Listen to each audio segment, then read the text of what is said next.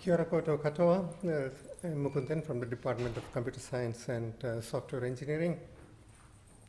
In today's presentation, I will give a 2-minute introduction to computational pathology, highlighting its importance in histopathological evaluations. And I will also talk a little bit about some of the projects done in my research group.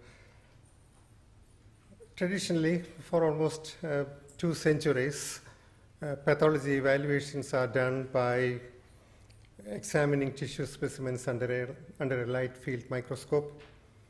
Such manual evaluations are subject to inter-observer variability.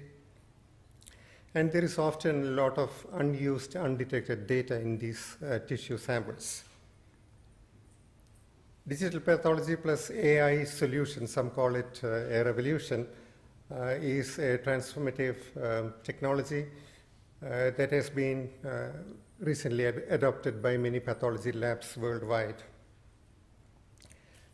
Here we digitize a tissue sample into a very high resolution whole slide image, which could then be analyzed or processed by machine learning algorithms or whole slide image analysis algorithms to extract various quantitative features about the underlying tissue structure. So these whole slide images are super high resolution images.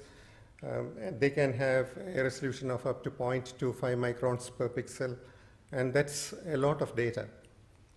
And we can use this data to extract, quantify, and analyze various features of the underlying tissue microenvironment. And this is what we have been doing in some of the projects in my group. That's the computer graphics and medical image analysis group.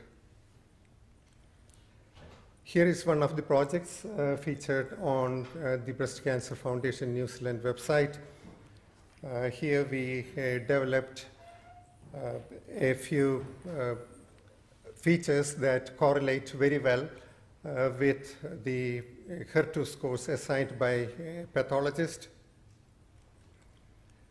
I'll skip this demo. This basically shows how the stain intensity and texture features affect the predictions of HER2 scores.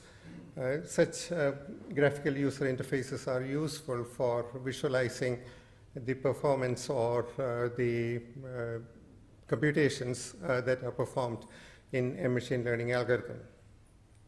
This is another project on tumor cellularity assessment, which is done with the help of a CMRF Canterbury Medical Research Foundation grant. So this is the details on their website. Nuclei segmentation is the most important step in tumor cellularity assessment. Here is another project featured again on the Breast Cancer Foundation New Zealand website. Here we used a deep learning approach for extracting nuclei features and correlating those features with the genomic features obtained from molecular testing.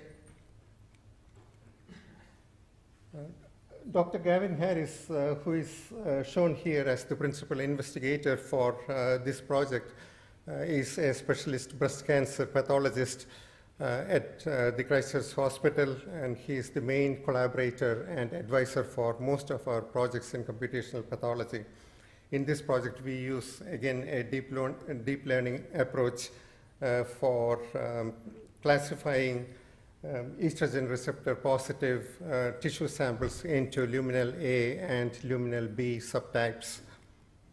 We are also currently doing some work on quantifying BRCA1 and BRCA2 gene expressions in RNA-scope images, and this work is currently done in collaboration with a research group at University of Otago, Christchurch.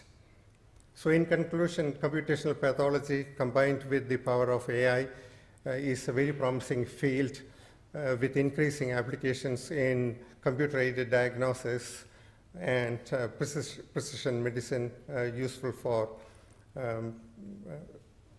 personalized healthcare. Thank you.